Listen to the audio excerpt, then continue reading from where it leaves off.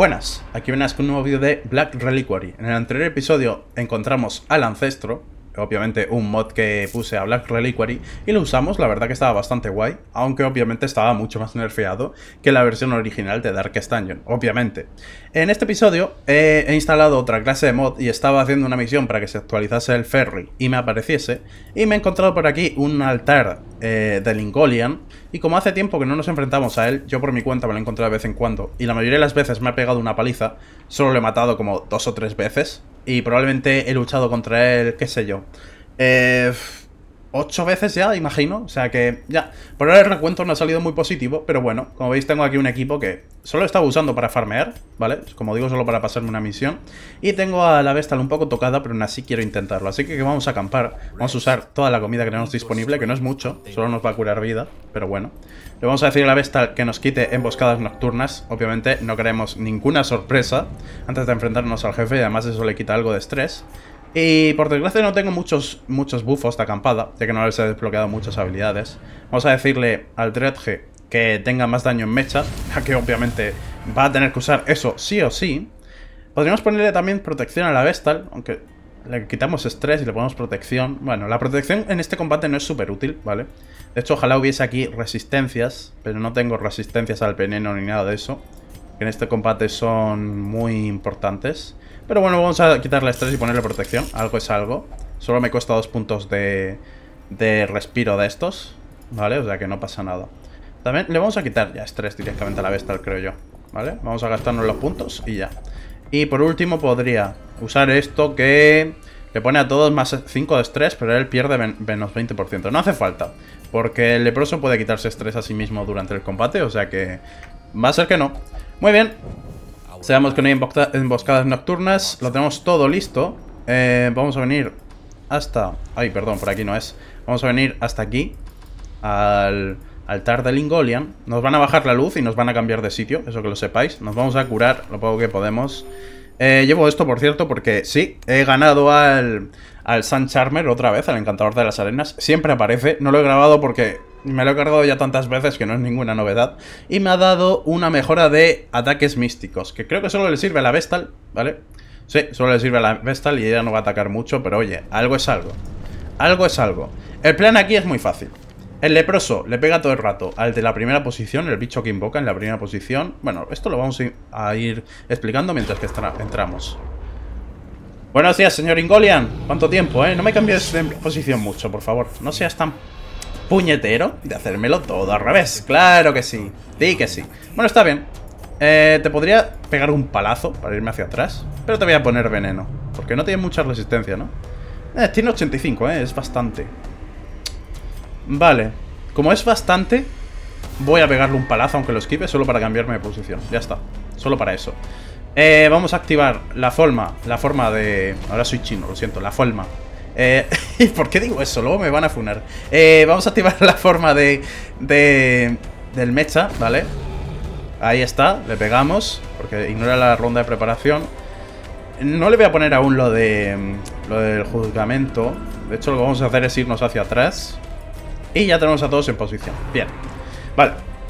No he podido ponerle veneno, por desgracia, pero por lo demás ha salido bien. Y esto es lo que yo decía. Cuando invoque estos bichos, entre el mecha y el leproso nos lo vamos a cargar. El de atrás va a ser más complicado, creo que no voy a poder. Pero vamos a hacer lo que podamos. Activamos venganza para tener mucho más daño durante todo el combate, aunque al cambio también recibimos más daño. Pero aquí lo importante no es jugar defensivo. Aquí tienes que jugar ultra ofensivo, ¿vale? En este combate o te cargas a todo o la palmas. No tiene más, la verdad. No tiene más. Así que como digo, es que este no creo que me lo pueda cargar. Así que le voy a pegar directamente al jefe. Creo que el de atrás lo voy a ignorar. Voy a asumir que va a explotar y que nos va a hacer un montón de daño y ya está. No queda de otra. El de adelante sí, el de adelante me lo voy a cargar, todo lo que yo pueda. Vale, se activan. Ok, está bien. A este le he puesto veneno al jefe, por lo menos al Yngolian. Qué tremendo golpe, tú. Joder, es que me ha partido la cara, ¿no? Joder, tú. Joder. Bueno, pues nada. Vamos a curar. O sea, es que me acaba de partir la cara. Porque sí. Que sí, que me he puesto que recibo más daño, ¿vale? Pero no veas. Vale, está bien, no estrés, ok, lo que tú digas. Vamos a cargarnos a este, ¿no? ¿Cuánto le hago? De 27 a 57. Bien, bien, uno fuera. Perfecto. ¿Le puedo hacer algo a la célula? Le podría pegar aquí. Me la puedo cargar. Bien, vale. Nada mal. Oye, nada mal. Perfecto, si me cargo al de adelante, claro, se acerca el otro. Aquí le intentamos poner más veneno. Lo consigo bien, bien, eso es muy bueno, porque tiene 2 acciones por ronda, por lo cual el veneno le destroza la cara. Aquí podría hacer una curación grupal, pero esta vez ya le voy a marcar, porque ya nos han quitado algo de vida casi todos. Así que nos hagan una curación grupal nos interesa. Y esta hostia te la llevas, amigo. Venga, esa te la llevas. Muy bien. No está nada mal, este equipo contra el Yngolian. Yo pensaba que no iba a ser lo mejor del mundo, pero claro, es que tiene un daño aquí brutal contra el primer enemigo. Esta vez no le he matado, por desgracia. Pero ahora, en el siguiente turno, con el Dreadge, le puedo hacer un... toma, le devuelvo el daño, Le da igual que le mire feo. Le puedo hacer un ataque grupal y ya está, y me cargo al de adelante. Le sigo poniendo veneno. Eso es. Muy bien. Muy bien. Claro, es verdad, también le bajo la resistencia al veneno. No me acordaba de eso. O sea que con que le haga el ataque un par de veces ya le pongo veneno siempre. Perfecto. Aquí es como digo, aquí donde digo es que voy a hacer un ataque grupal. Vale. Y encima crítico. ¡Madre! ¡Madre! Perfecto. Ahora no le puedo dar a la célula con el leproso, pero no pasa nada porque las células tardan 2 turnos en explotar. O sea que estaremos bien. No hay ningún problema. Aquí tengo una decisión. O curar o intentar aturdir a la célula. Como no va a actuar este turno la célula y necesita 2 para explotar, vamos a curar. ¿Vale? Por si acaso. Vamos a curar al mecha. Que diréis, ¿qué sentido tiene curar un mecha con magia o poderes de los dioses o lo que sea? No lo sé, pero bueno. No, a mí no me preguntéis. A mí no me preguntéis. Yo no lo sé. Ni lo voy a saber. Toma crítico. Eso es muy bueno, 6 turnos, 14 de daño durante 6 turnos. Es mentira porque esto va acumulando todo el veneno, pero no te dice cada tick de veneno cuántos turnos dura. O sea que probablemente va a bajar el daño en algún momento, pero... ya no le vamos a pegar a la célula en su lugar. Vamos a cargarnos al jefe y... ¡madre mía, qué humillada!, ¿no? ¡Qué humillada le hemos pegado! ¡Joder! Increíble, la verdad. ¿Y qué nos das? Stirling Crescent. No sé cómo traducir eso, pero bueno. Nos da probabilidad de exploración, menos probabilidad de que nos sorprendan, de que nos hagan una emboscada. Los buffos se doblan si la antorcha está a 0. No sé por qué ponen debajo de 1. Debería poner 0 directamente, pero bueno. Pero recibes más estrés. Requiere matar al Yngolian en la dificultad 3 más. Ok. Y esto del siguiente nivel supongo que será que tienes que llevar el avalorio y matar al Yngolian, ¿no? O sea, los Celestials son como... son avalorios que funcionan como al contrario que el Perfumer, ¿no? Bueno, son parecidos. Los avalorios del Perfumador simplemente tienes que encontrar las salas secretas en las misiones. Por eso lo he traído aquí, porque era una misión poco importante y lo quiero subir de nivel. Y simplemente tienes que encontrar el Perfumador con el objeto en el inventario. Supongo que esto será al contrario, venir y cargarte este tipo con el objeto, ¿no? Lo que no sé muy bien si lo tienes que tener en el inventario o equipado o cómo. Pero bueno, la verdad que hay poca probabilidad de que aparezca el Yngolian, o sea que tampoco es algo que me preocupe de momento. Pero bueno, nos lo hemos cargado, que eso siempre está bien. Voy a salir de la misión y ahora lo que a mí me interesa es ver si me ha aparecido el personaje que os quiero mostrar hoy, que ahora veremos.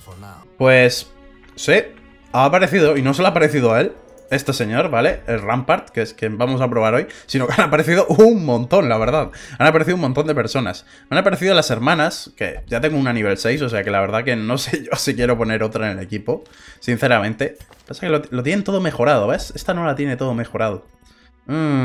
Está en nivel 6, sí, pero esto no lo tiene mejorado. Esto está en nivel 5. Pero el equipo es que ya me lo da bueno. Creo que vamos a hacer aquí... puede que sea nivel 6... vete, anda, vete. Dame otra. Dame a la otra. Y tenemos a 2 tipos con pluma, que creo que ya tengo yo de nivel 6, sinceramente. Pero teniendo en cuenta que son muy útiles, oye, nunca hacen daño, ¿no? Vamos a meter 2 más. Venga, ¿por qué no? Son gratis, o sea, que ¿qué más da? Y ahora sí que sí, vamos a encargarnos de... aquí está. Nuestra nueva... implementación al equipo, no sé hablar, lo siento. Tenemos a los 2 nuevos aquí, perfecto. Por cierto, vuelvo a recordar, si alguien quiere cambiarle el nombre a algún personaje, que hace ya tiempo que no lo recuerdo, como por ejemplo aquí a Milanesa, que tiene un nombre personalizado y un color personalizado, podéis decirme en los comentarios, tanto el color que queráis, no es obligatorio, y el nombre que queréis ponerle, ¿vale? Como veis, todos los que no tienen este color así amarillo son personalizados. E intentaré ir con más cuidado con esos personajes y que no se mueran. Aunque no prometo nada, porque la verdad que, bueno, hay unos cuantos que se han muerto, ¿vale? Unos cuantos. Tampoco demasiados. Tampoco vamos a hacer dramas. La mayoría que se han muerto son random, que no nos importan. Pero bueno, como digo, ahora nos vamos a encargar de ver a este personaje, que por cierto, creo que tiene un nombre canon en el mod, así que se lo voy a poner. Ahí está, los autores del mod han dicho que su nombre canon es Bismarck, así que se lo voy a poner. No es nombre único, como veis no le he cambiado el color, así que si alguien quiere reclamarlo, lo sigue teniendo libre, ahí está. Pero oye, mientras tanto le voy a llamar Bismarck. Y muy bien, lo que vamos a hacer es simplemente probarlo, ¿vale? Nos ha aparecido en nivel 5, o sea que podemos ir a una misión de nivel campeón, lo cual es un poco peligroso para probar un personaje, pero oye. No vamos a ir a las catacumbas, que siempre vamos ahí. Porque además, recordad que hemos visto el enemigo nivel campeón de las catacumbas, pero no hemos visto los del interior. No, sí, en el interior expuesto lo he visto por mi cuenta, ya os aviso que es una barbaridad. Pero bueno, vamos a ir o a las cavernas, o a la tesorería, o al interior expuesto, que espero que no, porque me da miedo el nuevo enemigo. Muy bien, pues ya me he formado al equipo. Vamos a venir aquí a la tesorería, ya que hace mucho tiempo que no venimos y quiero ver el enemigo nuevo de esta zona, así como el de las cavernas, pero bueno. Como he dicho, el del interior expuesto, aparte que está por ahí la Flayet, que con un personaje nuevo no me apetece verla, la verdad. Pues bueno, me he puesto al ancestro nuevo para darle una segunda oportunidad, para seguir probándolo. Y la verdad que no he visto muy bien estas habilidades, ¿vale? Las he visto por encima, pero tiene como distintos modos. Por cierto, el mod está muy trabajado, como veis. A este sí que le han puesto toda la información aquí. Como veis, solo puedes llevar uno por equipo. Te explica todo, pero no lo vamos a leer ahora. Vamos a entrar y lo vamos a ir viendo mientras jugamos, ¿vale? Porque seguro que aprender a usar un personaje una vez que estás en el combate es una muy buenísima idea. Pero bueno, tenemos aquí un equipo de marcado, por cierto. Y un equipo que puede curar, estos dos pueden curar. El maestro canino también podría curar, pero es que me interesa que lleve estas habilidades, 100%. Entonces, pues bueno, va a ser que no. Y este señor, pues como digo, no sé muy bien lo que va a hacer. Aparte de eso, es la primera vez que vamos a usar este set que conseguimos del nucleic core, si os acordáis. Porque hasta ahora no había llevado a nadie que pusiese guardia a los aliados que me interesase. Pero ahora sí, nos va a venir bien. Así que vamos allá. Vamos a entrar directamente, ya que esta misión es mediana, pero ya sabéis que mediana en este juego significa larga en realidad. Y encima nos van a poner un montón de mierdas. Es una misión de estas de quitarse mierda del inventario, Eso me jode. Pero bueno, vamos a llevar toda la comida que podamos, toda, ¿vale? Cuando digo toda, es absolutamente toda. Vamos a llevar 4 balas, espero que sean suficientes. 2 set antorchas y 4 más, por si acaso. Estoy probando personajes nuevos, o sea que quiero ir sobre seguro. Kit contra enfermedades debería llevar, pero es que como no tengo espacio en el inventario va a ser que no. Lauda no me da igual porque puedo quitar estrés, aunque tampoco tanto. Y antídotos sí que es obligatorio, vamos a llevar 6. Sí, así vamos bien. Ya tenemos el inventario lleno de mierda y realmente no llevamos tantos suministros, pero bueno, ya sabéis, es lo que hay con una misión de esta de que te llenan el inventario de mierda y tienes que ir quitándotelo. La parte buena es que si conseguimos encontrar las 3 cosas... al contrario de la misión de exploración, si estamos mal podemos irnos por patas. En cuanto las tengamos las 3, aunque las cosas estén muy mal, podemos subir y ya está, y aquí no ha pasado nada. Aparte, la ventaja de la tesorería es que también, como dice aquí, la mayoría de los combates son manuales, es decir, los tienes que activar tú. Aunque también hay combates en los pasillos y en las salas. Por cierto, este señor es enorme, Creo que es un robot, en teoría, por cierto. Alemán, además. Ya sabéis lo que dicen de la tecnología alemana. No sé yo si es cierto, pero ya sabéis lo que dicen. Tiene un montón de rasgos que no vamos a ver ahora. ¿Y hay alguien que me interesa aquí que fuese bueno para esta zona? ¿Hay alguien que quiera que se especialice en esta zona? Mira, pues tú como eres nuevo vas a usarlo. Ah, es un mapa, perfecto. Vale, ¿tenemos por aquí algo de la misión? No. Ah, sí, mira, aquí ya nos quitamos una mierda, perfecto. A ver, dame algo. Perfecto, dinero, me gusta.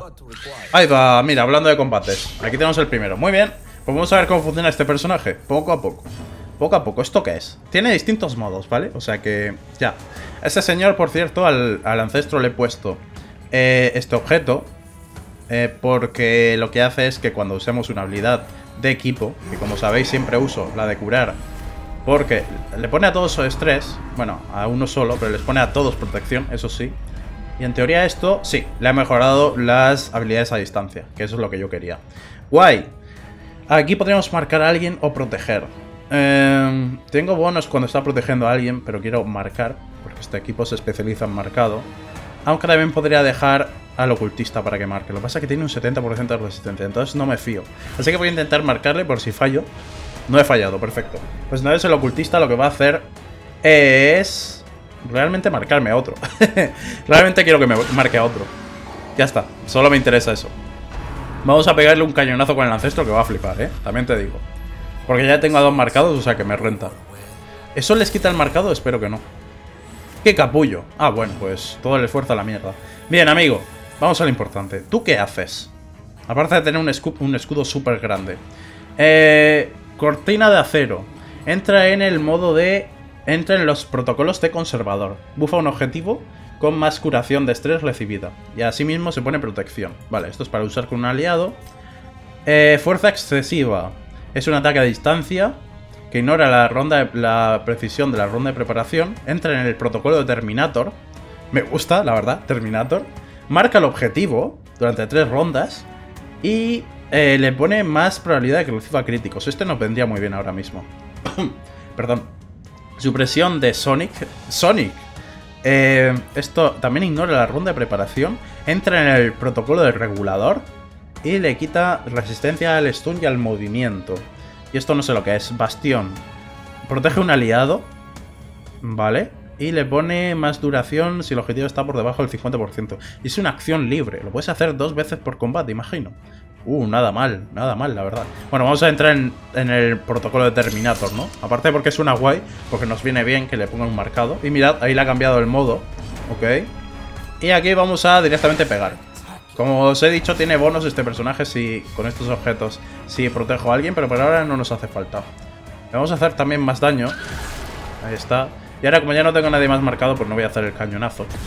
Pero bueno, no pasa nada. Nuestro objetivo es cargarnos al bicho grande, porque los otros dos, aunque nos los carguemos, va a invocar a más.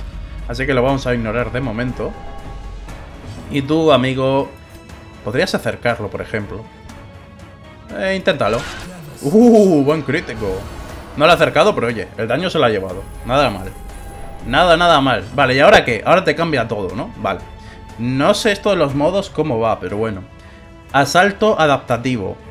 Va hacia adelante una posición e ignora el 100% de la armadura. Nada mal, Fuerza excesiva, hace más daño contra objetivos marcados. ¿Vale? Esto es un ataque grupal que se va hacia atrás y le hace más daño a los objetivos que están por debajo del 33% de vida. Y además rompe todos los cadáveres del equipo. Joder, qué buenas habilidades, ¿no? Joder, este tipo va un poco bufado, ¿no? Un 80% de bono contra objetivo marcado. Un 100% de penetración de armadura y un ataque grupal que hace más daño a objetivos bajos de vida y encima te quita los cadáveres, o sea, algo más. Y esto entra en boot up, que esto creo que es la... la fase inicial, o sea, cuando no tenemos una forma específica. Sí, creo que esto es volver al inicio, que te pone... recibes un debufo permanente de un 20% de daño recibido, pero es una acción gratis. Ya veo. O sea que una vez que decides que eliges modo, para volver a cambiar de modo tienes que recibir de forma permanente durante todo el combate un 20% de daño. Entiendo. O sea que no nos interesa cambiar en este combate, ¿no? Vale. Pues entonces simplemente vamos a aprovechar el daño contra el objetivo marcado, ahí está. Y le vamos a partir la cara al bicho grande, ya está. Perfecto. Oh no, inyección letal. Oh no. Au. No me importa, lo más mínimo. La verdad. De hecho, le puedo curar aquí. En verdad, ¿para qué? Vamos a pegarle al jefe. Bueno, a ver, no es un jefe, es un enemigo normal. De jefe tiene poco, la verdad. Tú vas a... pegarle a otro enemigo, ¿no? Es que este ya está muerto. De hecho, vamos a marcar. Venga, vamos a marcar. Ahí está. Me pone más estrés, no pasa nada. El maestro canino puede quitarnos estrés. Lo va a sacar ahora mismo, ¿no? Tenemos que ponerlo en una posición anterior, pero bueno. Ah, no lo he marcado. Quería tirarle un cañonazo con el ancestro. En fin, no pasa nada. Nos sigue sirviendo para Bismarck, ¿vale? Para que ahora hagamos aquí fuerza excesiva y... ¡toma! Criticazo de 40. Nada mal, ¿eh? Nada mal de daño para ser un tancazo. Porque mirad que tiene 126 de vida este tipo. O sea, le saca el doble al ocultista. Y son el mismo nivel, ¿no? Sí, son el mismo nivel. Bueno, está bien, la verdad, está bien. Vamos a curar. Lo mismo tendría que haber marcado al otro bicho para pegar un cañonazo. Eso lo vamos a hacer ahora. Márcalo, a ver si le da tiempo al ancestro de hacerse el chulo. Bueno, le ponen más estrés. 22 de estrés, joder. Joder. No veas. Madre. Vale, que me pones de buff a los demás. Bla, bla, bla. Anda, tú pega cañonazo y déjate de tonterías. Ahí está. Muy bien. Ahora lo malo es que recordad que pierde la siguiente acción. No en este combate, sino en general. O sea que va a persistir para el siguiente combate, pero bueno. Y nos cargamos a este bicho. Toma, hostia. Perfecto. Está potente el robot, Está potente. Mira, vuelve ahí a su forma original. Y aquí nos vamos a llevar pues lo que podamos. Esto úsalo, porque es que igualmente no nos lo podemos llevar. El ámbar me da igual. Esto sí que me gustaría llevármelo. Pero, bueno, tiramos el matak y ya está. Y esto, a ver, esto es dinero, ¿sabes? Porque es un objeto poco común. Tiramos el láudano, supongo. Y ya está, y nos lo llevamos. De hecho, lo que vamos a hacer es, en vez de tirar el láudano, como un gilipollas, úsalo y ya está. Y nos libramos de todo, claro, eso es. Perfecto. Entonces sigamos. Esto es simplemente antídoto. Eso es, menos mal que hemos traído bastantes. Y vamos a seguir. Por ahora el primer... A ver, es una misión de nivel campeón, quiero decir. Y estamos probando un equipo, por favor. No, no, lo siento, pero no. Ya hemos tenido suficiente con uno, Ya hemos tenido suficiente con un Yngolian. Vale, aquí tenemos el primer objeto de combate. A ver, si todo sale bien, lo mismo podemos ir al final por probar. Cuando hayamos aprendido cómo va este personaje. Ahora vamos a probar otro modo. ¿Tienen mucha resistencia al aturdimiento estos bichos? Parece que no. O sea, que podemos entrar en el modo de aturdimiento, por ejemplo, para probar. Aunque antes de eso vamos a ir marcando, creo yo. Vamos a marcar a las arañas, que es difícil darles. Ahí está. Le pongo un debuffo de menos esquiva, guay. Tú como siempre. Ah, no, sí que tienes la acción. Bueno, igualmente como no tienes precisión, lo que vamos a hacer es poner... Vamos a curar. Ahí está, le pones un poco de estrés, pero bueno, no pasa nada. Y nos pones a todos protección y él gana crítico con habilidades a distancia. Que eso siempre está bien. Y precisión. Que contra las arañas estas que se ponen un montón de esquiva, 42 de esquiva concretamente, no nos viene nada mal, la verdad. Nada mal. Bien, siguen poniéndonos estrés, me da igual. Lo que vosotros queráis. Muy bien, vamos a marcar a alguien más. Es difícil marcar esta araña, Es difícil. Creo que voy a marcar a otro de los enemigos. Es que no merece la pena arriesgarse y no marcarle, que va a ser una tontería. Bien, a ver, amigo, tú. Estaría bien marcar porque estamos marcando todo el mundo. Entonces estaría bien entrar en el modo Terminator. Pero es que quiero probar el resto de modos. Entonces vamos a probar el modo de Sonic Suppression.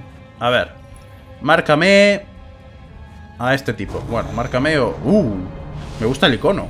Le pone 1.000.000 de debuffos, básicamente. Le ha partido la cara. Ok, pues tú vas a marcarme, si puedes, a la araña. Nah, me ha esquivado. Es que no quiero marcar a este porque quiero dejarle lo de los debuffos a ver para qué sirve, ¿sabes? Pero bueno, si lo hubiese hecho bien le habría marcado a él. Pero es que quiero dejarlo con vida para que se encargue el alemán, ¿sabes? Que se encargue el robot alemán. Vale, marcamos al resto y les tiramos un cañonazo. A ver si les gusta. Vale, ponen veneno, no importa. Wow, estrés a un robot. ¿De qué sirve ponerle estrés a un robot? De nada. O sea, ¿para qué? Toma, toma, hostia. Y encima el primero también se la ha comido. Joder, menuda hostia les he pegado, Es la verdad que eso es lo más canon del ancestro. Las hostias que mete el cañón. Bien, vamos a ver. Esto echa al enemigo hacia atrás cuando le pegas. La supresión de Sonic le mueve 3 posiciones a un enemigo. O sea, le pone lo de que se vaya cambiando durante 3 turnos de posición. Y le rompe la guardia. Y además la atraviesa. O sea, que sirve contra equipos que no tengan mucha resistencia al movimiento. O contra equipos que tengan a alguien que proteja. Luego tenemos control de masas, que aturde al enemigo y le pone menos precisión. Y ya está. Vale, o sea que esto es más de support. ¿Hacen daño? Esto no hace daño. Esto sí hace. Y esto hace poco daño. Vale. Pues vamos a simplemente... Estoy pensando qué debería hacer. Vamos a probar esto. Toma. Soyo se parece a la Dredge. O sea, los ataques se parecen mucho como a la clase esta de la Dredge, ¿no? La del mecha. La que hemos visto antes. Se parecen mucho los ataques, ¿no? El arma que lleva en el brazo. Lo que saca también para aturdir, que también lo lleva ella. Lo que pasa es que no lo lleva en el brazo, lo lleva en la pistola. Pero es como que son muy parecidos. Vamos a cargarnos a 2 enemigos aquí, en vez de curar. Venga, fuera. Eso es. Perfecto. Ahora tú vas a cargarte a uno. Ahí está, aunque estaba aturdido, pero bueno, da igual. Y tú, pues bueno, no puedes hacer nada. Vas a cambiarte para el siguiente combate. Y ahora vamos a hacer la supresión de Sonic. Es que no hace daño. Ya la hemos visto antes, además. O sea que no hace falta que la hagamos de nuevo. Simplemente cambia el efecto. Toma.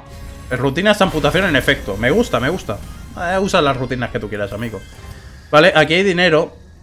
Por desgracia no me dejan usar esto antes de tirar el dinero. O sea que tengo que tirar algo sí o sí. A no ser que hagamos magia con las antorchas. Nah, me quedan 3. Usamos una y tiramos 2. Es que quiero el dinero, aunque sea poco. Y ahora el juego, pues, como es tan listo, pues ahora sí que puedo quitarme un espacio en el inventario, aunque igual lo iba a llenar, ¿no? Esto me pone menos probabilidad de virtud y menos estrés, o sea, menos daño de estrés recibido. Perdón, menos curación de estrés recibida, que no sé hablar, lo siento. No, pero tú, ponte aquí, que quiero curarte el estrés. Más curios. Vale, esto no está... Esto creo que sirve para quitar lacos positivos, pero también te puede poner mucho estrés. Entonces vamos a pasar de ello. Vamos a abrir esto, que nos dé algo rico. Ahí está, dinero, me gusta. Muy, muy rico, la verdad. Y nos vamos a llevar un rasgo. Táctico de la tesorería. Muy bien, me parece increíble, la verdad. Me parece increíble. Vamos a ver qué más hay. Por cierto, me gusta cómo anda el robot, la verdad. Creo que lo que es andar no se lo hicieron muy bien, el diseño. Las cosas como son. ¿Soy yo? ¿Ha habido una sala secreta? ¿Ha sonado algo? Lo del perfumador. Pero mierda, no llevo el objeto. Ah, me dará uno de nivel 1. En fin. Y además no llevo espacio, ¿no? Pues tendrá que esperar. Creo que lo vamos a dejar por ahí de momento. Tengo que ir, ¿sabes? Es gratis.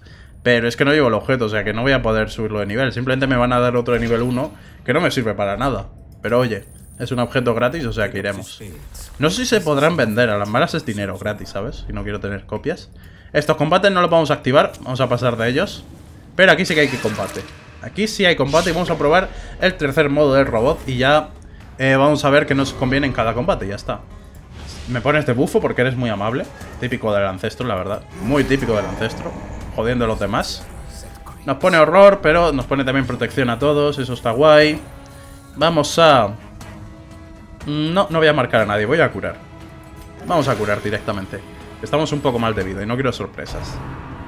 Me empiezan a poner más estrés. Muy bien, ahora lo perdemos, no hay problema. Ahora el maestro canino hace así y perdamos algo de estrés. No mucho, pero oye, algo es algo. Es mejor que nada. Recordad que también es menos por el objeto que hemos conseguido, que nos pone un 15% menos de curación de estrés. Que la verdad que vaya coincidencia, ¿eh? Cuando me interesa ya quitar estrés, ya me lo ponen. Y encima más estrés aún. Vaya, hombre. Vale, eso me da igual. Y a ver. Vamos a ver. Vamos a poner la cortina de hierro. Esto protege a un aliado, ¿no? Sí. Y además recibe más curación de estrés. Pues mira, vamos a proteger al tanque. Ahí está. El que se supone que tiene que proteger es el protegido. No hay problema. Me siguen poniendo estrés, no pasa nada. Ahora voy a dedicarme con el maestro canino a quitarlo todo el rato. Y tú vas a intentar atraer a uno de estos pringados. ¿A quién? Al tonto este, que nos puede aturdir. Ahí está, casi lo matamos. Por desgracia no lo hemos matado del todo. Pero oye, es mejor que nada. Y lo puedo intentar rematar. Toma, crítico. Crítico de 4, eso no te lo esperabas. Ojito. Ojito. Vale. Le pegan... Creo que se hace más daño a objetivos marcados. Sí, pero bueno, es un robot. O sea, sigo sin entender, al igual que dije con el mecha, ¿por qué sangra? Pues lo mismo digo aquí, ¿por qué sangra un robot? No lo sé, ¿por qué tiene estrés un robot? ¿Por qué sangra? No lo entiendo, pero vale, está bien. Vale, ¿esto qué hace? Esto se cura de buffos a sí mismo. O sea que me puedo quitar el estrés recibido, por ejemplo. Puedo quitar estrés a un aliado. Ojo. Y más curación de estrés contra un objetivo con más de 60 de estrés. Pues a ver. A ver, maestro canino. ¿Cómo te explico que este señor es mejor que tú en todos los sentidos? Tiene más vida. Tiene mejores habilidades. Puede marcar como tú. Hace más daño. Puede aturdir también, pero con menos restricciones. A ver, es que es mejor. Las cosas como son. Lo único que no se puede curar a sí mismo. Y tiene acciones gratis, o sea, es que es mejor. Es un maestro canino, pero en forma de robot. Obviamente mejor. Es lo que hay, amigos, la tecnología. Es la tecnología, lo único que le falta es tener un perro. Eso la verdad que es el único punto negativo, pero bueno. Vale, y aparte de eso tenemos Esto me pondría los protocolos de conservador, pero ya estamos en eso, ¿no? Ya estamos en los protocolos de conservador. Se pondría a sí mismo el contraataque. Y le pondría un debuff al enemigo de menos 20% de daño. Joder, está muy bien. Joder, es que este tipo va hasta arriba, ¿no? Es que las habilidades de este tipo no veas tú. Es que está un poco roto, las cosas como son. En esta forma, como veis, no tiene mucho daño, pero es que es un tancazo. Vale, hemos activado eso. Podemos quitarle estrés a un aliado, o quitarle los debuffos a sí mismo. Pero no, vamos a quitarle estrés a un aliado. Venga, ahí está. Perfecto. Le quitamos 9. Recordad que le curamos menos por el objeto que hemos conseguido, pero bueno. Y aquí podría curar o marcar a un enemigo, por ejemplo. Creo que voy a curar sin más. Vaya, hombre.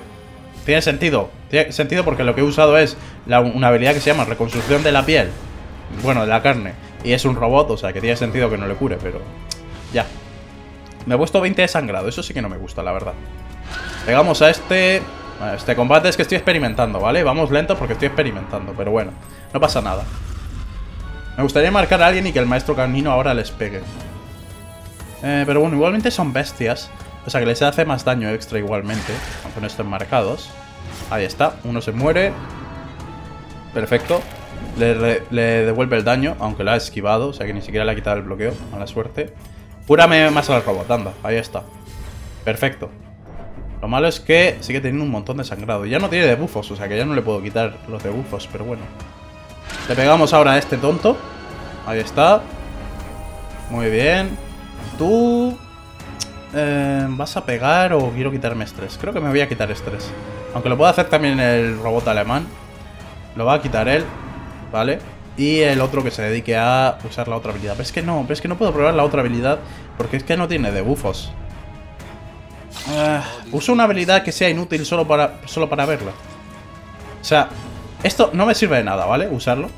Bueno, no, a ver, es un ataque al final. O sea, pues que importe, ¿sabes? Claro. Esto me quitaría los debuffos, que no tiene, pero bueno, y ya está. O sea, realmente no teníamos que verlo porque era igual que antes, y ni siquiera ha dado, pero oye. Este combate está siendo infinito, también te digo. Bueno, estábamos experimentando, no pasa nada, vamos a quitar más estrés, ahí está. Que además le quita el horror, por cierto.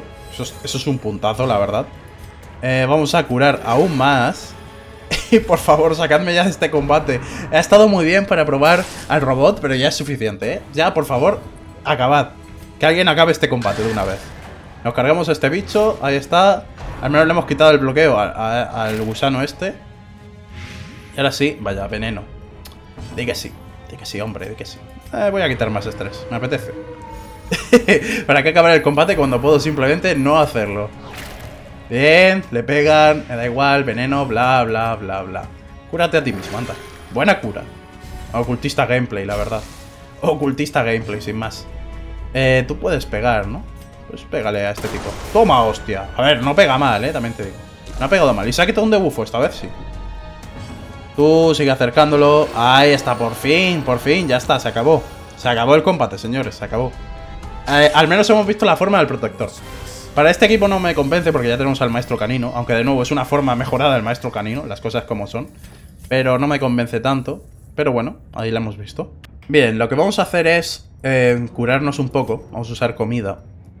No sé si me va a dar para quitármela toda. Pero me interesa llevarme el dinero. Entonces vamos a simplemente usar... Sí que me llega. Vamos a usar toda la comida. Nos vamos a llevar el oro. Y lo demás pues se va a quedar aquí, la verdad. Me da completamente igual, lo demás que se quede. Bien, vamos a entrar. Vamos a entonces usar el modo de marcado más o el del aturdimiento. Aquí por ejemplo no me sirve de nada cambiarlo de lugar. Entonces vamos a ir al modo de marcado, porque además nos viene bien con lo de los cañones. Tú vas a como siempre, curar a alguien. Vas a curar a nuestro tanque y le vas a poner más protección a todos. Que no está nada roto le ponerle 20% de protección a todo el equipo. ¿Qué va? No está para nada roto. Y me vas a marcar a uno de estos tontos. Vale, lo malo es que tenemos aquí enemigos con sigilo. Entonces a eso no le puedo poner el marcado. Pero bueno, es lo que hay. Es lo que hay. Vamos a marcar a dos igualmente y que se coman el cañonazo ellos solos. Que eso siempre está bien. Vale, me ponen más horror, no pasa nada. Me interesa aquí ponerme más daño contramarcado, ¿no? Me interesa ir a full Terminator, me parece a mí, con este equipo. Porque como digo, ya tenemos al maestro canino como tanque. Entonces, creo que sí, vamos a ir a maestro... creo que sí, vamos a ir full Terminator, me parece a mí, ¿eh? Full Terminator, señores. Lo que pasa es que no hace daño y marca. Bueno, está bien, no pasa nada. No pasa nada. Simplemente para cambiarnos de modo, ya está. A ver, tú. Pégale a uno de ellos. Toma crítico. Bueno, está muerto ya. No sé yo si me interesa usar ya el cañón, teniendo en cuenta que ya me he cargado a uno. Porque solo tengo asegurado el golpe contra estos dos. Bueno, asegurado no, pero casi asegurado. Estos me van a casi esquivar, casi seguro.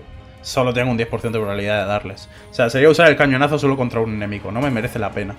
En su lugar lo que voy a hacer es intentar aturdir a este enemigo. ¿Vale? Ahí está, lo aturdo, perfecto. Le pongo a todos estrés, pero bueno, es lo que hay. Y este enemigo ya está muerto, o sea que el ataque doble no me renta tanto. Curar no es tan necesario. Estos bichos sirve de algo acercarlos, o sea, alejarlos más bien. Creo que voy a curar sin más. Vamos a curar simplemente. Ahí está, que haga su trabajo el ocultista. ¿Y qué me vais a hacer? Veneno, ¿no? ¡Joder! Que si me van a poner veneno. ¡Joder! ¡Madre! Venga, otro más. Bueno, este por lo menos lo ha esquivado. ¿Qué tal si proteges a alguien? Para que luego tú te cures más. ¿Qué te parece, maestro canino? ¿Te gusta la idea? Porque a mí sí, la verdad. Tú vas a hacerle más daño a este. Ahí está, criticazo, casi lo mata. Una pena que no, aunque igualmente está aturdido, o sea que podemos ignorarlo durante un turno. Y vas a curar un poco al maestro canino, creo yo, ¿no? Por eso de que le han partido un poco la cara.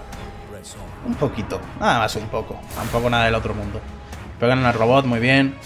Fíjate de veneno, es que es una barbaridad. Quiero marcar, realmente. Quiero marcar. En vez de curar, sí, quiero marcar. Ahí está. Y ahora tú le vas a pegar de nuevo. Ponen mucho veneno, 20 de veneno. Vale, quítatelo. Quítatelo así, eso es. Y ahora... Vale, pues vamos a simplemente pegarle a la araña. ¿Cómo que araña? ¿Cómo que araña? ¿Araña? Es una serpiente. Bueno, en fin, yo y mi retraso. Ignórenme, por favor. Aquí podría pegarle. O podría proteger a alguien simplemente para que le curen más este tipo. Porque cuando lo hace... No, bueno, cuando lo hace no le curan más. Simplemente tiene más resistencia al veneno. Que en verdad no está tan mal. En verdad prefiero quitarme un enemigo. Las cosas como son. Prefiero quitarme un enemigo. La verdad, creo que es más útil. Bien, este ya ha perdido el turno. Espero que no actúe rápido y que lo podamos matar. Me ponen más veneno.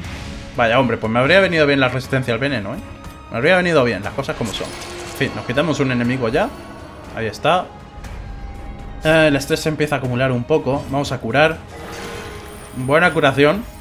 Con el crítico pensaba que iba a ser mucho más, pero tampoco ha sido nada del otro mundo. Estás hasta arriba de veneno. Vamos a quitártelo. Y vas a marcarme a este pringado. A esta araña, entre comillas. Vaya, pues no la ha marcado. Pues entonces... Entonces vas a pegarle. ¡Hostia puta! Sí que la ha pegado, sí. ¡Joder! ¡Joder! Bueno, perfecto. ¿Quién necesita marcarlo cuando le puedes pegar una hostia que se lo carga? A ver, no me puedo llevar la joyería. Pues... Es que aún no quiero acampar. No me he dejado nada de la misión atrás, ¿verdad? Que soy capaz. No. ¿Ahí por aquí algo delante de la misión? No. La sal me da igual, la verdad. Ya traigo yo mucha sal de por sí. Y vamos a llevar entonces... podría tirar las chuches de perro, por ejemplo. A ver, son buenas para los combates. Pero es que como me dedico a marcar... O puedo tirar las vendas. Realmente sí que las puedo usar, pero no sé. Vamos a tirar esto. Ya está. Vale. Y vamos a... perder aquí estrés. Con este señor. Podría usar la pala, pero me voy a arriesgar. Eso es. Normalmente sale bien y pierdes un montón de estrés. Eso está guay. ¡Ay! ¡Mierda! No. O sea, he visto la trampa, pero... pero me la he comido igual. Bueno, pues ahora sí que hay que acampar, señores. Ahora sí que hay que acampar. Pues nada. Oh, siempre me pasa lo mismo, en serio. Siempre me como las trampas. Es increíble. Es increíble. Espero que no haya un combate en el camino. Porque necesito acampar 100%. Pero es que puede haber un combate aquí también, ¿eh? Puede haber también un combate aquí. No lo hay. Vale, vamos a acampar, anda. Vamos a acampar. Vamos a ver qué habilidades tiene este señor. No, lo he hecho a propósito para acampar, claro. No morirá. Se cura un 25%. Recibe más curación durante 4 batallas. Se quita debuffos de mortalidad. ¿Cómo va a morir si es un robot? No lo sé, pero bueno. Por cierto, tiene el icono de... del estrés este. La corona de hierro. Reconfigurar protocolos. Más probabilidad de marcar. Más precisión. O sea, un bufo, básicamente. Tiene, por cierto, también un protocolo de apocalipsis. Pero creo que necesitas un objeto para usar ese. Sí, creo que necesitamos un avalorio para usar el protocolo de apocalipsis. Bueno, está bien. Igualmente esto me interesa. Más precisión y más probabilidad de marcar está guay. Décadas de guerra. Más crítico contra humanos. Más precisión contra bestia. Joder, le viene bien para todo, ¿no? Y a un compañero, más precisión contra bestia también. No es lo más útil del mundo, pero bueno, se lo voy a equipar. O sea, no es lo más útil en esta misión, no me interesa tanto, la verdad. ¿Y esto qué es? Vigilia del Kaisergarde. No sé qué significa eso, no sé alemán. Pero gana protección mientras que está protegiendo. Y previene una emboscada nocturna. A ver, es que no lo voy a usar como tanque. Pero bueno, a las malas, si no tenemos otra habilidad para poner lo de vigilar, pues bueno. Pero creo que sí. Creo que aquí tenemos, sí, esto es mejor. Esta es la que vamos a usar. Y por aquí tenemos también... curar estrés. Más probabilidad de esto. Curar más estrés, ok. ¿Tú qué tenías? A ver, a ti solo te podemos usar lo de otro yo, que es justamente la que no nos interesa porque le quita toda la experiencia que puede ganar. Así que lo que vamos a hacer es simplemente pues poner todas estas y vemos que usamos. Más daño, eso está guay, a un compañero más daño, pero más estrés recibido si es o ateo o religioso. O sea que tiene que ser un pagano. ¿No tenemos ningún pagano? Sí, tenemos un pagano. El Bismarck es un pagano. Por alguna razón, el robot es un pagano. Uno pensaría que un robot es ateo, ¿no? No tiene sentido que un robot sea o religioso o pagano. Tendría que ser siempre ateo, pero oye, lo que diga. Está muy bien. Se lo ponemos al robot, entonces. Ya está. Vale, ¿esto qué hace? Más probabilidad de explorar y ganamos una llave, que eso me da igual. Más estrés recibido. Ignoramos la esquiva durante 2 batallas. Más precisión y más daño. No me interesa. Y con esto quitamos enfermedades, quitamos debuffos de mortalidad. Bueno, él solo. Y no come durante toda la misión. A ver, lo de no comer no es tan malo, ¿eh? Pero... no sé yo. No sé yo. Vale, y tú no me interesas, sinceramente. En verdad sí, se lo puedo poner también a... Esto es exactamente igual, ahora que lo pienso. Sí, tiene... O sea, a este señor le han puesto literalmente la misma habilidad que el ocultista. Es literalmente la misma. Vale, pues vamos a dejarnos de tonterías y vamos a acampar, ¿vale? ¿Cuánto tenemos de comida? 2. Vamos a... A ver, es que quiero curarme, pero es que voy a usar 8 de comida. Da igual. Vamos a curarnos bien, porque nos cura más. Nos cura bastante más y ya está. Vale, pues entonces, lo primero de todo, que no hayan emboscadas nocturnas. Eso es lo primero. Me sigue encantando cómo se ve este tipo. Es muy absurdo la imagen. Es que me hace mucha gracia mirarlo. Parece que está súper enfadado. Pero bueno, por cierto, pedazo de robot, ¿eh? Vamos a ponerle, entonces, configurar protocolos. Ahí. Le vamos a poner también no morirá. Perfecto, se cura. Perfecto. Y ahora vamos a poner los 2 bufos al robot. Venga, más bufos. Más bufos. Y nos queda un punto solo, que no podemos utilizar, ¿no? No podemos utilizar. Perfecto, me da igual. Vamos para adelante. Nos hemos curado, que es lo que importa. Vale, pues entonces aquí nos quedan 3 salas. Nos quedan 2 objetos de misión. Así que tenemos que encontrarlos luego sí o sí. Por cierto, si salimos bien, podemos ir a por otro Yngolian, ¿eh? Ojito. ¡Ahí va! Este es el nuevo enemigo de los de la Legión, ¿eh? Este no es el nuevo enemigo de esta zona, pero es el nuevo enemigo de la Legión. O sea, que combate difícil. No sé lo que hace, como veis es la primera vez que lo encuentro. Tiene mucha resistencia al aturdimiento y mucha resistencia al marcado. Mucha resistencia al movimiento también, o sea que no tengo nada bueno contra él, realmente. Sangrado es lo único que le podría poner. Vale. Lo primero que vamos a hacer es curar, como siempre. Ahí está. Bien, y nos tenemos que quitar el arbalestero, ¿eh? Eso es lo primero. Por cierto, ¿qué es esto? Más precisión si la antorcha está por encima de 75. Esto es un bufo que les pone este señor. O sea que ellos también ganan bufos si la antorcha está por encima de 75. Vale. Pero es que a mí no me interesa que esté tampoco baja, ¿no? Pero es que ganan 20% de daño, vale. ¿Puedo bajarla? ¿Cómo se bajaba la antorcha? Sé que se podía. Así, vale. Me ponen más estrés, pero ya está. Pero que les jodan. Que les jodan. ¡Hala! Ya está. Vamos a entonces marcar a los otros, ¿no? Es que también tiene mucha resistencia al marcado. Uf, ¿cómo voy a hacer este combate? A ver, hay que intentarlo. Me ha esquivado. Qué pena. Qué pena. Bueno, es lo que hay. Tú vas a proteger a alguien, ¿no? Creo que sí. Vas a proteger a... al ocultista, supongo. Sí, vas a proteger a nuestro healer. Bueno, nuestro healer que cura a veces, no siempre. Pero ya me entendéis. Vale, me lo intentan marcar. No lo consiguen. Me lo intentan marcar otra vez. Lo han conseguido. Ok. Aegis los ha protegido a ambos y les ha puesto contraataque. Y me ha subido la luz. ¡Qué hijo puta! ¡Qué hijo puta! Bájamela, anda. Bájamela. Estate quieto, por favor. No, no quiero tanta luz. Tengo los ojos azules, me duele. En verdad no los tengo azules, pero ya me entendéis. Pero es que me duele la luz tan alta, hombre. Quítamelo de ahí. A ver, vamos a ver. El modo de Terminator tiene mucha resistencia al debuffo, ¿vale? Tiene mucha resistencia. Pero esto tiene un 150% de probabilidad de marcar. Es que es mucho. Y esto le pone menos resistencia al aturdimiento y al movimiento. Pero es que también tiene 300% de resistencia al aturdimiento. Entonces, pues... ya. Vamos a intentarlo. Lo he marcado. ¡Vamos! Son 3 turnos, ¿eh? Hay que aprovecharlo. Porque no creo que pueda volver a hacerlo. Tú necesito que también intentes marcar. Aunque les tengo que quitar lo de la Aegis, ¿eh? Antes de usar el cañonazo. Tú, de hecho... quítale esto. Me devuelven el daño, pero bueno, los movemos de sitio. Bien.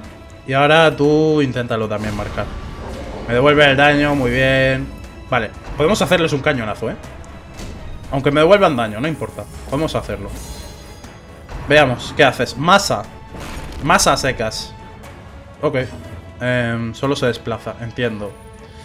Vas a hacerle más daño al jefe, creo yo. Sí. ¡Toma! Bueno, a ver, no es un jefe, ya me entendéis. Es un enemigo de élite, que prácticamente es un jefe. Pedazo de ataque, la verdad. ¿Eso me puede aturdir? Creo que... no, porque era el ataque malo. Vale, tú vas... perdón, tú vas a tener que curar. Ok. Cuando digo curar... me refiero a subirle la vida al aliado, no bajársela. En serio. No me es de ayuda esto, cultista. Necesito que lo entiendas. De verdad, necesito que entiendas que eso no me es de ayuda para nada. Por cierto, no he usado las chuches de perro. Cuando esto... habría si hay algún combate donde es útil usarlas, sería ahora. Pero bueno. ¡Cañonazo! Que no ha hecho una mierda, la verdad. Las cosas como son. De hecho, creo que ha recibido el más daño que los otros. Pero bueno. Quítame este pringado, por favor. Ahí está. Quería aprovechar el marcado que le he hecho al jefe, pero es que necesito quitármelo ya. Hace un ataque doble. Uf, fuerzas de la muerte, ¿eh? Eso no es bueno, porque me puedo comer un ataque, vale, no lo voy a hacer. Eso me puede aturdir. No lo consigue, menos mal. Cúrame ya. Hay una cura de mierda, pero bueno. Es mejor que nada, supongo. Tú no puedes hacer nada. Vale. Estoy pensando. ¿Qué te parece si tanqueas un rato? Aunque tengas poca vida, da igual. Tanquéame un poco, anda. Crack. Crack. Tú no puedes pegar. A ver, esto atraviesa la armadura. Déjame ver. Vamos a usar alguna de las acciones gratis, ¿no? Vamos a proteger a un aliado. Sí. Vamos a proteger a este tipo, a este man. Ahí está, eso es una acción gratis, lo cual significa que ahora tenemos otra. Y vamos a pegarle a este tipo, aunque me devuelva daño. Vale, pues no me va a devolver daño porque le he partido la cara. Me gusta, la verdad, me gusta. Perfecto. ¡Bigón! Ah, bueno, pues adiós. Se me ha dicho que me vaya, pero no me he ido. O sea, que no entiendo muy bien qué quería ese señor. ¿Te puedo pegar o te puedo intentar marcar? Tengo un 150% de probabilidad, pero él tiene un 105 de resistencia. Hay que intentarlo. Hay que intentarlo, porque si no, no lo vamos a bajar en la vida. Y no ha habido suerte. Vale, necesito que me cures, ¿no? Necesito que te cures tú, de hecho. Bien, aunque cure muy poco, da igual. Tú... sigues protegiendo al otro. Pégale. ¡Toma! Joder, cómo pega, en serio. Cómo pega el robot, Es que, joder. Eso sí, estamos muy bajos de vida. Muy bajos de vida. Uf. ¿Qué hago? ¿Le pongo marcado o pego sin más? Creo que ya llegados a este punto ya no me sirve nada intentar marcar para las pocas probabilidades que hay. Cúrame, por favor, cúrame. ¡Bien! Bien, eso es una cura, ¿ves? Eso es a lo que yo llamo curar. Eso sí. Me vas a poner a 2 en las puertas de la muerte, ¿no? Pues no, solo a 1. Al robot. ¿Cómo vas a poner en las puertas de la muerte un robot? En serio, no tiene sentido. Anda, cúramelo. Que tampoco tiene sentido curarlo, pero oye, ya está. Por cierto, bonitos bufos, ¿no? Mirad, mirad toda la de mierda que lleva este señor. Sigue sin estar marcado, pero te tengo que pegar como pueda. Así que, ¿qué es lo que hay? ¿Intento marcarlo otra vez? Yo creo que no, ¿eh? Yo creo que le pego sin más y ya está. Está fuertote este enemigo, como veis. Nos va a obligar a acampar otra vez. Lo cual significa que el Yngolian va a estar un poco imposible, ¿no? Diría yo. Vale, casi me dejan las puertas de la muerte, pero no. Puñetazo y a casa. Bien. ¡Joder! Va fuertote el enemigo, por lo que veo. Va fuertote el nuevo este de la Legión. El alto este que se han buscado, no veas. No veas. Vale, ¿tenemos comida? Tenemos comida de sobra. ¿No haya combate? ¡Ay, combate! Y es el nuevo enemigo. Me cago en la puta. Me cago en la puta, que es el nuevo enemigo de nivel campeón de esta zona. Vale. Tiene 92 de vida, esquiva y velocidad. Esto va a ser difícil, señores. Esto va a ser difícil. Esto va a ser muy difícil, señores. Hay que hacer un cañonazo y quitárselos a todos, ¿eh? Hay que hacer un cañonazo y quitarse a los 3 enemigos, excepto al mono, de alguna forma. Bueno, mono es un mono, ¿no? Es un mono con una liana. Es un baboon, de hecho, es un baboso, vamos a decirle. A ver, tiene una traducción baboon, pero no me acuerdo. Así que para nosotros va a ser baboso. ¿Debería curar o debería marcar? Sinceramente, creo que necesito sí o sí marcar y tirarles un cañonazo, ¿eh? Creo que si queremos ganar este combate, tenemos que quitarnos a los 3 enemigos ya. O sea, tenemos que marcar a estos 3 y quitárnoslos como sea. Así que, marca. Marca como si dependiese tu vida de ello, que lo hace, de hecho. Ataque grupal. Vale, ese es 3. Me gusta que sea un enemigo de estrés, porque ahora mismo lo que es vida no me interesa que me quiten. Vale, web. Eso me va a marcar, eso es. Yo voy a entrar en el modo de Terminator, ¿eh? A mí, déjate de tonterías, márcamelo. Entra en modo Terminator y ya está. Bien. Tenemos 3 objetivos marcados. Márcame un cuarto, por favor. 4. Sale cañonazo. Señores, sale cañonazo, ¿no? Sale cañonazo. No me lo pongáis en las puertas de la muerte, que entonces el cañonazo hace menos daño. Gracias.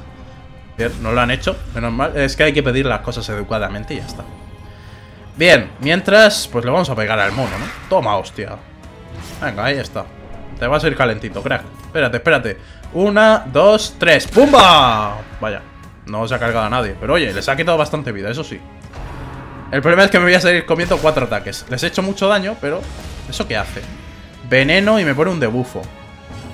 Menos resistencia al de veneno. 8 de puntos de daño, quítamelo. Vale. Como ya no podemos hacer un cañonazo, pues... debería quitarme al mono. Es que quiero ver qué hace, pero a la vez es peligroso, ¿no? Dejarlo con vida. La vamos a perdonar por ahora. Por ahora. Se va a morir solo igualmente, o sea que vamos a cargarnos de los otros 2 y ya está. Por ahora lo voy a dejar, solo para ver lo que hace. Solo por eso. Buena cura, la verdad, me gusta. Me gusta.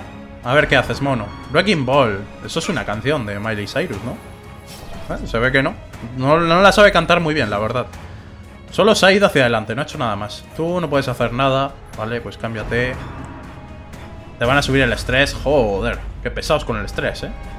Qué pesados. 14 de estrés que lleva ya el man este. Bueno, un enemigo fuera. El cañonazo, la verdad que nos ha salvado la vida. Las cosas como son. Y ahora solo nos queda el baboso. A ver, baboso, ¿te dejamos con vida? Yo digo que sí. Yo digo que vamos a encargarnos de lo nuestro. Vamos a curar, anda. Buena cura. La verdad, ha sido bastante decente. Podría quitar estrés, de alguna forma. ¿Curo o quito estrés? A ver, lo primero es curar, ¿no? Bien, bien, bien, bien. Me gusta. A ver qué haces tú, baboso. Baboom. Ok. ¿Me pone veneno? Me pone veneno. Me da igual. Me he curado más del daño que me has hecho. O sea que podría usar el antídoto, pero la verdad que pasando, ¿no? Pasando del tema. Te voy a hacer esta habilidad que nunca la he hecho. Toma, la verdad que está guay. Es una habilidad grupal de 4, pero oye, la usamos en uno y ya está. Me han dado otro antídoto, perfecto, así lo puedo usar. Gracias. Guay, guay. Vale, nos ponemos en posición. Y no hemos visto aún ninguno de los dos objetivos de misión que nos quedan, ¿eh? O sea que van a tener que estar en una de estas 3 habitaciones sí o sí. A ver, tenemos 2 objetos y quedan 3 habitaciones. O sea que... ¿Hay otra? ¿Hay otro Yngolian aquí? ¿En serio? ¿Otro más? ¿En serio? Ya. Algo me dice que lo mismo no me interesa, ¿no?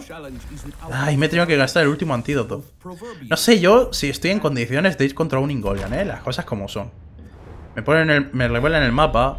Aquí está lo de la misión y luego... No está la otra, o sea que tengo que ir sí o sí a una de las otras 2 habitaciones. Vale.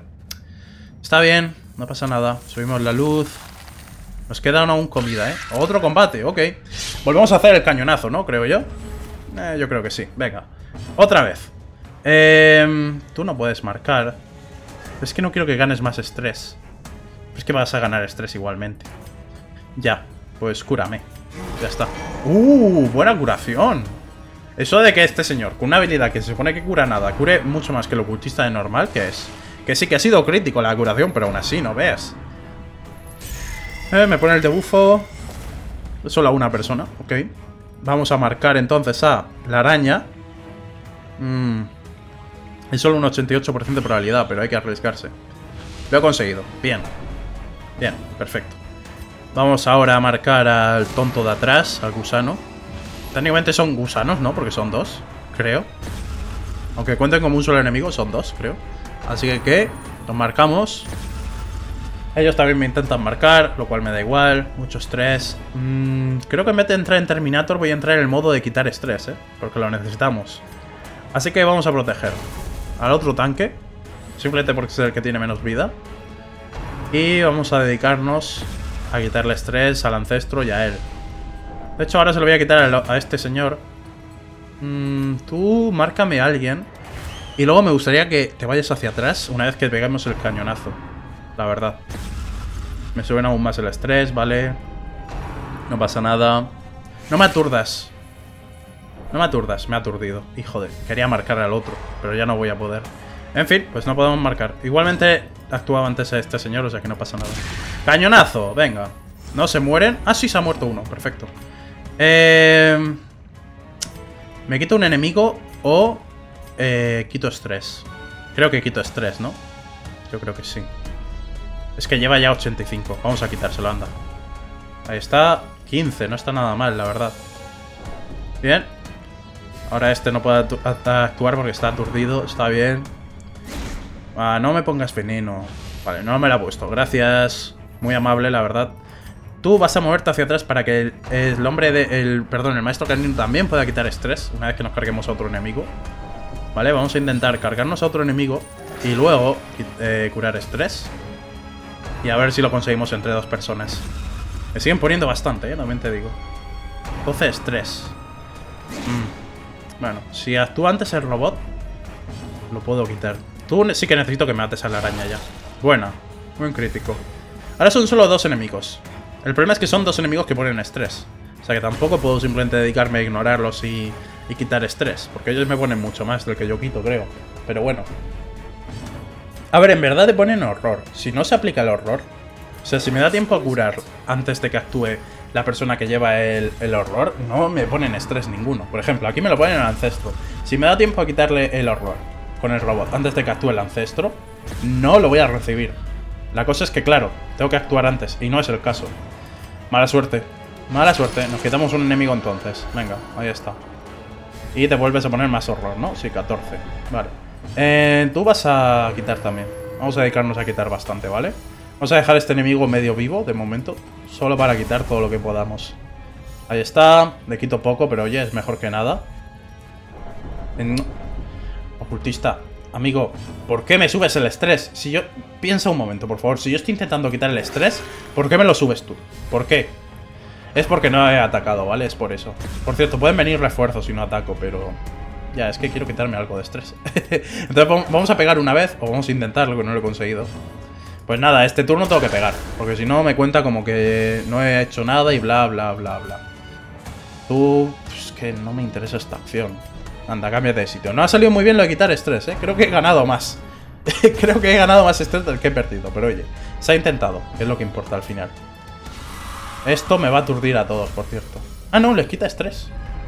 Pero les pone horror. Bueno, creo que les ha curado más que lo que les ha puesto, o sea que ni tan mal. Tú vas a curarme un poco. Ahí está, me pone sangrado, o sea que me has hecho más daño del que me has curado, estupendo. Y acabamos el combate. Vale. Aquí ya por fin nos vamos a quitar un objeto de misión. A ver, nos quitamos esto y nos da otro objeto de estos. Es el mismo, perfecto. Porque los debuffos no se stackean, no se acumulan. O sea que solo vamos a tener un debuffo, pero a cambio nos vamos a llevar dos. Que cada uno de ellos da 2500 de oro. Perfecto. Pues solo nos queda averiguar dónde hay otro objeto de misión. O sea que vamos a explorar a ver hasta dónde está. ¿Estará aquí? ¿Quién sabe? Sí que está. Otro combate. ¿Cómo no? ¿Cómo no? Pero es el sapo.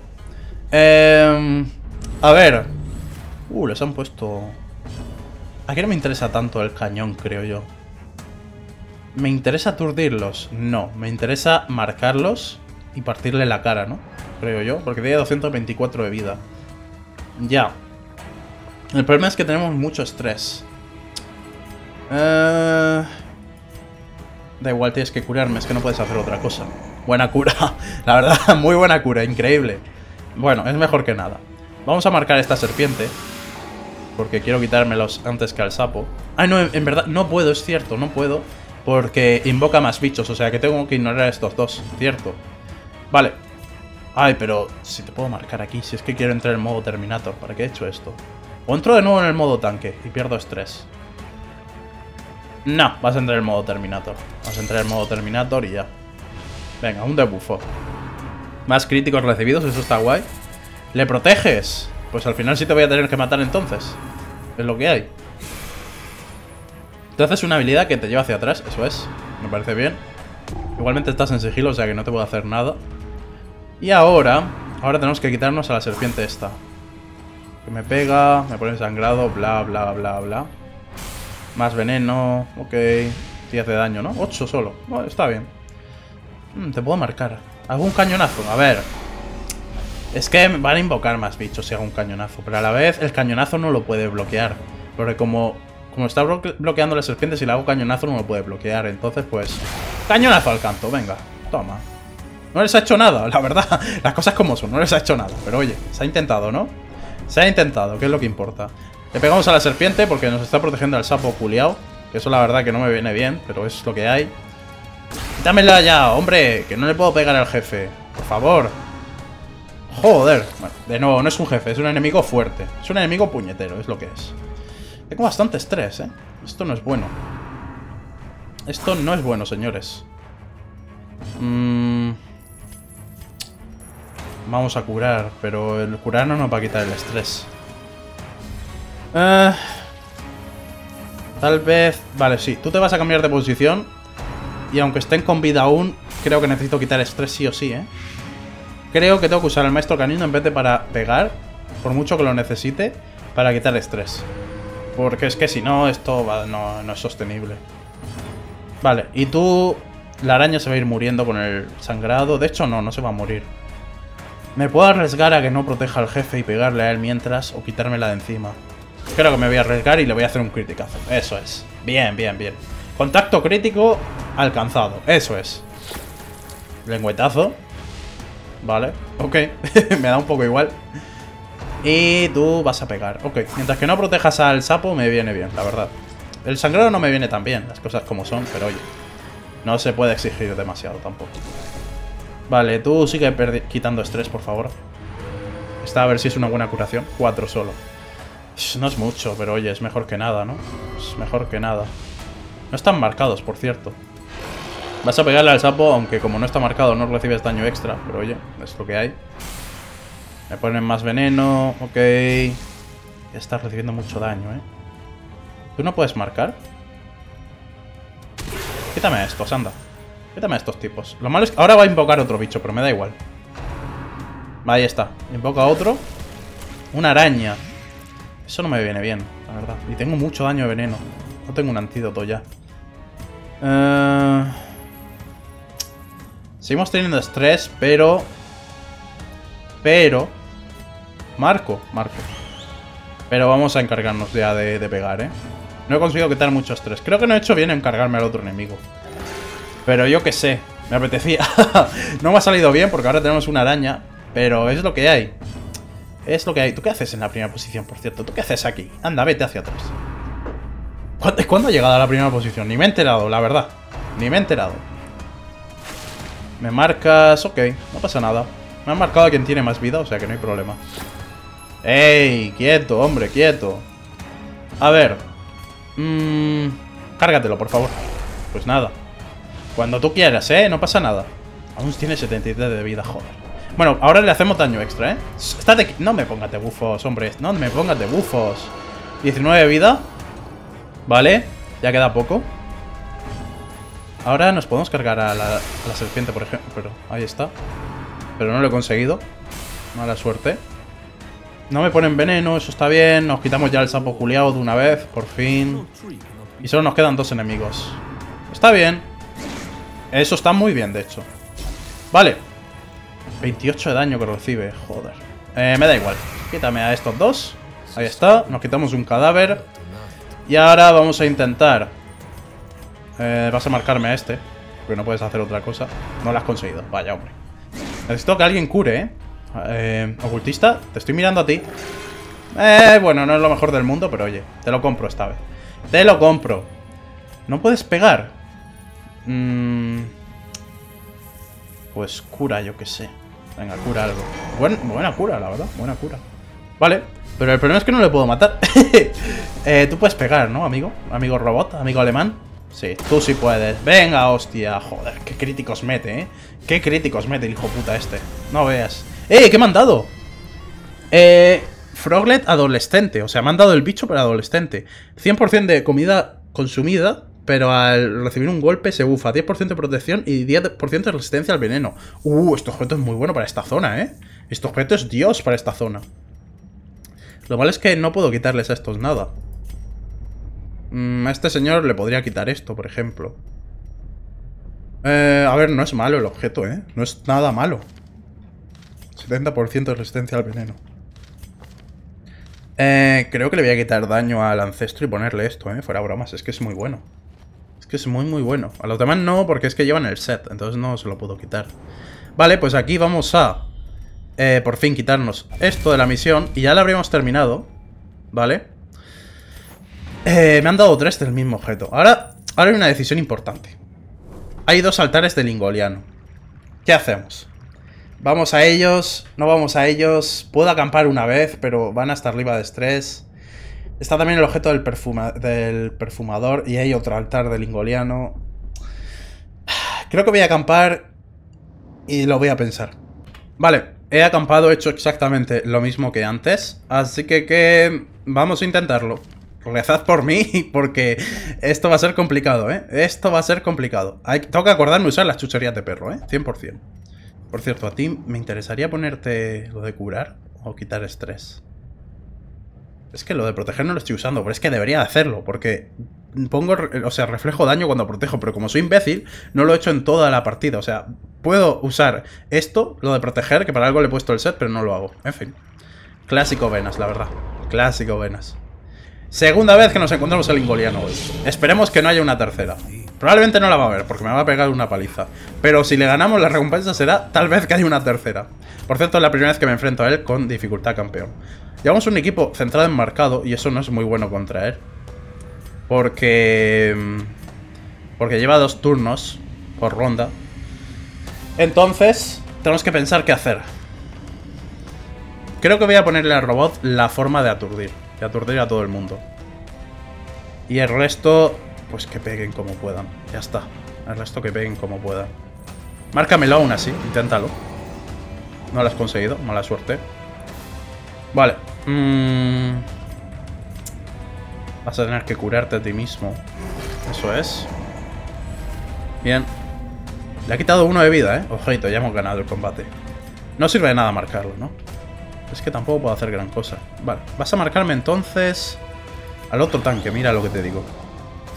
Para ganar los buffos, simplemente. Tú invocas al otro bicho, está bien. Ahí está. Y ahora el robot, el alemán, vas a entrar en el modo de regulador. Protocolo de regulador. Me pone menos resistencia al movimiento. Eso realmente me da igual.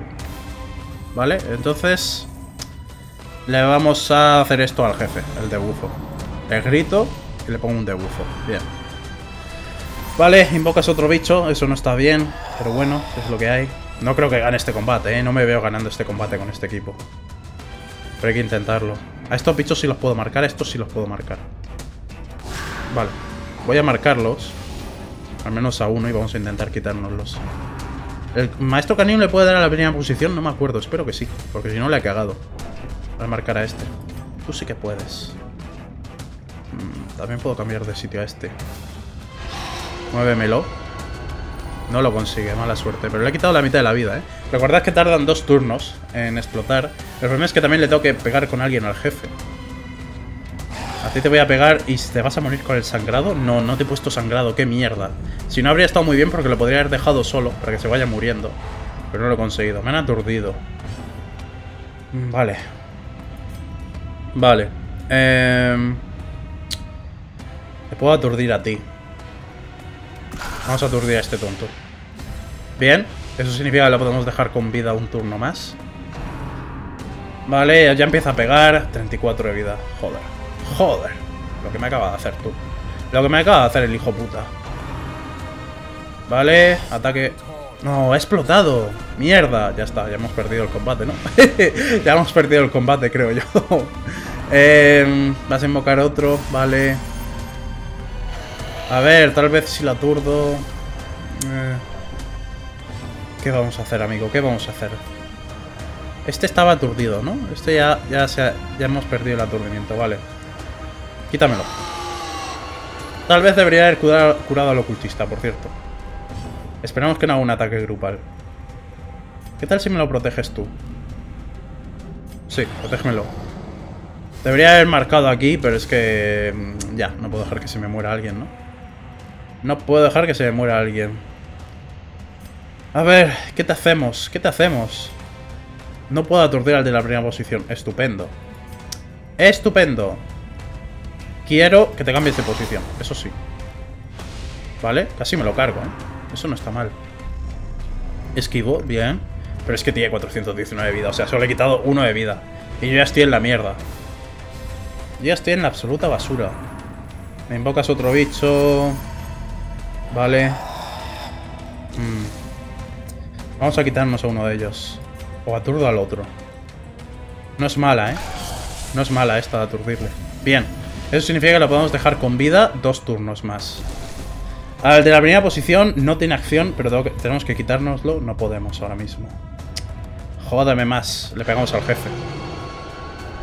Vale. Aunque no le haga mucho. Yo qué sé. Tengo que hacerle algo en algún momento. No le puedes pegar. Joder, criticazo tú. Se acabó, ¿no? Vámonos, vámonos. Hay que admitir la derrota. No podemos. Este equipo no es bueno. Vámonos. Vámonos. O sea, no hay nada que hacer. Vámonos, por favor. A ver, está bien, está bien. Ya hemos llegado a 100 de estrés en todos. Bueno. Super critical. Eso es el estado que tiene. Creo que no puede ganar. Creo que no puede ganar. No me salta ahora. No me sale, coño. Por cierto, no he usado las galletas. He dicho que las iba a usar y no las he usado. Creo que no puede ganar virtud ese tipo. Aunque no va a ganarlo nadie. Wow, todos. Venga, ¿quién falta? Tú, ¿ahora tú qué? Irracional, muy bien. Perfecto. ¿Alguien da más? Perfecto. Pues creo que no ha sido buena idea ir contra el Yngoliano, pero oye, había que intentarlo, había que intentarlo. Está bien, aún así estoy contento, porque hemos visto al nuevo personaje bastante fuerte, la verdad, he de decir. Bastante fuerte, me ha gustado bastante. Ahora, pues bueno, van a tener que pasar un poco de tiempo quitándose estrés, todos, la verdad. Creo que podría haberme ahorrado eso el Yngoliano, porque ahora voy a perder mucho dinero curándolos, pero oye, no ha estado mal. Ah, todas las actividades son gratis. Es el cumpleaños del capitán. ¡Qué grande! ¡Qué grande! Nah, eres un grande, capitán. Eres un grande, que lo sepas. Eres un grande, que lo sepas. O sea, esto me ha venido genial. Me ha venido genial. Muy bien, pues vamos a dejarlo por aquí. Espero os haya gustado el vídeo. A mí desde luego que me ha gustado la nueva clase, porque está muy muy fuerte. Y nos veremos en el siguiente episodio. Adiós.